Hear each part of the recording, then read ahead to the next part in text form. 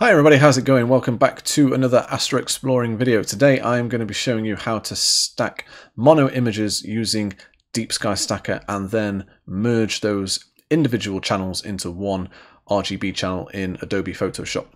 So I've had the pleasure of stacking some mono images for the first time, and I hadn't realized that the process is quite different to using a DSLR or a color CMOS camera. So let's get right into it.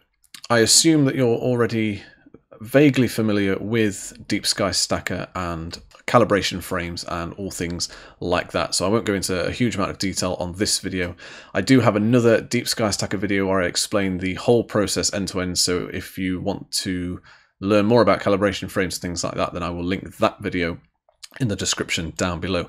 So the first thing that we're going to want to do is we're going to want to go into the raw fits settings on the left hand side here and go over to fits, and we just want to untick this box. Seeing as we are using a mono camera, we don't need to have that box ticked. So the next thing that you want to do is load your images into DeepSkyStacker. You could do that one of two ways. You could either go up to the top left and click on open picture files, or if you happen to have the files open already, I find that it's just easier to select the ones you want and just drag and drop them over. And these are light frames that we are stacking.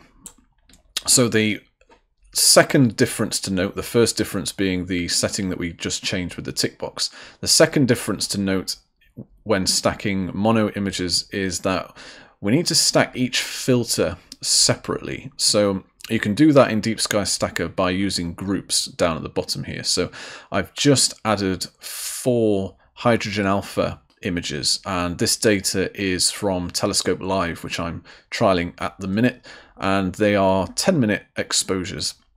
And I've already stacked these images before, and the data is absolutely phenomenal. So I've got my hydrogen alpha images in the main group, and then I'm going to add the S2 and O3 images, but I'm going to do that in different groups. So I now need to select group 1, back to my images, select the 4 S2 files, drag them in, they're light frames again, group 2 for the O3 images.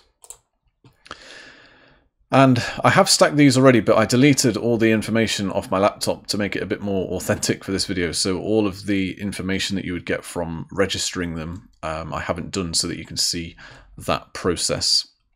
So now that we've got all of our light images into DeepSkyStacker, I'm not going to add any calibration frames or anything for this process because they're already pre-calibrated from Telescope Live, so I don't really need to do that anyway. But just for making this process a bit quicker, make sure that all of the images are checked. You can do that by just selecting check all and then click register checked pictures. And what you're going to want to do is, if you've got stack after registering ticked, you're going to want to untick that, because if you immediately stack after registering all your images, then you're going to run into problems where you'll end up with the images probably not completely aligned. And so we don't want to do that in this case. So untick that, then go onto the Advanced tab, and it's always a good idea to compute the number of detected stars. I find that on some of these images I have to take it down quite low. As you can see, it's on 3% from my last stack. So I'll just hit that button now and see where we are with these. Okay, I can see that I need to bump that way up because that's way too many stars and that will take forever to register and stack. So I'm going to bump that up back up to 20%, which is the DSS default. 260, that's perfectly fine. So I'm now going to register all of these pictures, and rather than make you sit there and watch all of them get registered by the magic of video editing, you will see me again once all of these images have registered.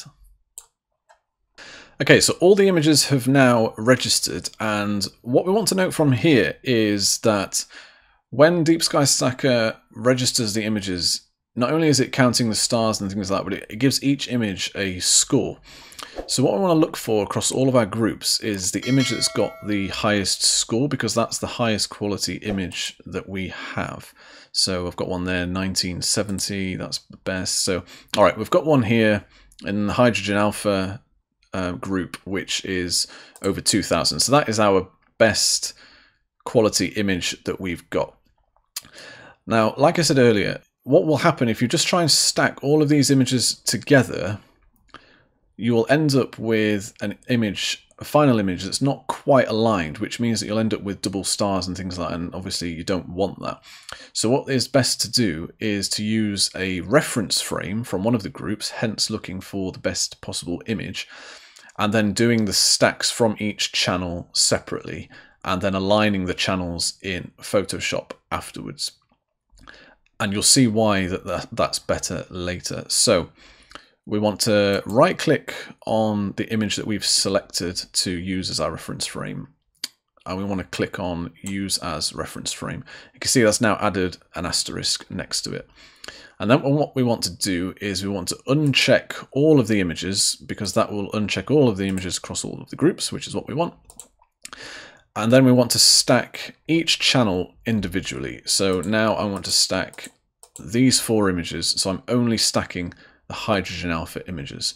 Because they're already registered, I can just click on stack checked pictures. If you had darks in here and things like that, then it would register them in there as well. And then we just want to hit OK to stack those images. And while that's stacking, it's very important to change the file name, I find, because DeepSkyStacker by default will just call a stacked image, the stacked TIFF file that you get out, as autosave. And the problem with that is that you want to know when you're merging the channels later which autosave was which file. So rather than having autosave and then autosave 1 and 2, I think it's a good idea to call it H-alpha, S2 and O3 or something like that, because then you know which filter needs to go into which channel in Photoshop or whatever post-processing software you use. So that has stacked.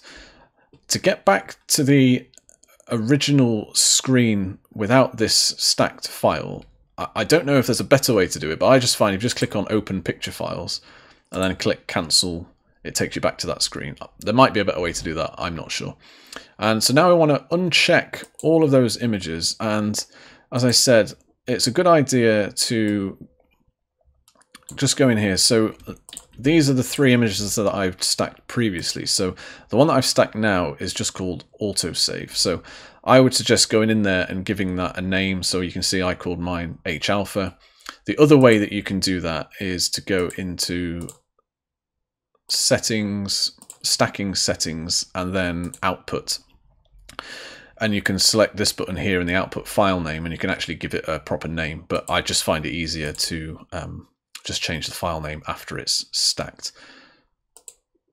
So now that we've unchecked those, you can see that we've still got our reference frame here, and now we want to stack the S2 and O3 layers, but as you've already seen that happen, I won't make you sit through that process again. So when you next see me, we will have stacked all the images and we'll be going into Photoshop. Okay, so now we've got our 3 stacked images in Photoshop. You can see I've got H-alpha, O3 and S2. And I loaded them into Photoshop. It's really easy. You can either select all the images that you want and just drag and drop them into Photoshop, or just go up to File, Open, and then you can open the files from there. So we've got 3 grayscale images in Photoshop. You can see H-alpha is by far the strongest signal on this target, which is the Lagoon and Trifid nebulae. And what we want to do now is we want to merge these channels together. And because we've used a reference frame, all of these images will be, these 3 stacked images will be aligned with each other. So there won't be any messing around that we have to do with making all of the stars line up or anything like that. And the way to do that is to go into the channels menu here on the right hand side, and if you don't have that loaded in Photoshop, the way to get that up is to click on Window and then Channels, and that will load it up on the bottom right just here, and you can drag and drop that to wherever you want on your screen. And then you want to go all the way over to the right hand side and click on these three lines,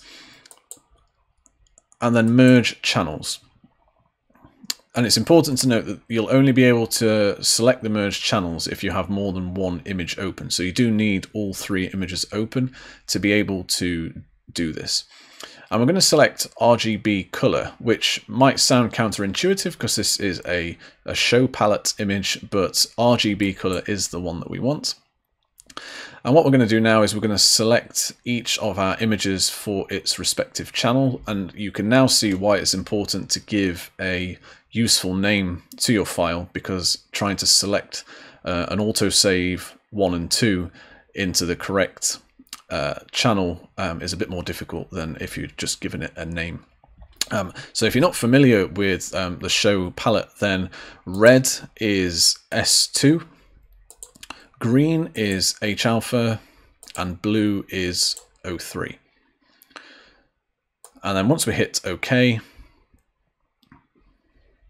that has loaded an RGB image which is fully aligned and ready for all of our post-processing curve stretches and things like that.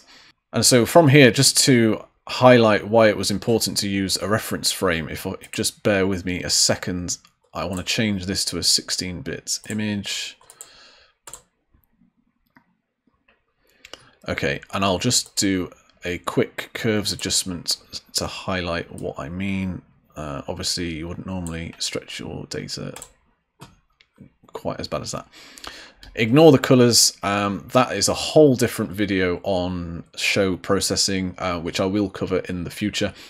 But what you can see here down the right hand side is what we'd call a stacking artifact. And the easiest way to deal with that is obviously just to crop it out like so, and you could either, you know, bring it much further in or wherever you wanted to go.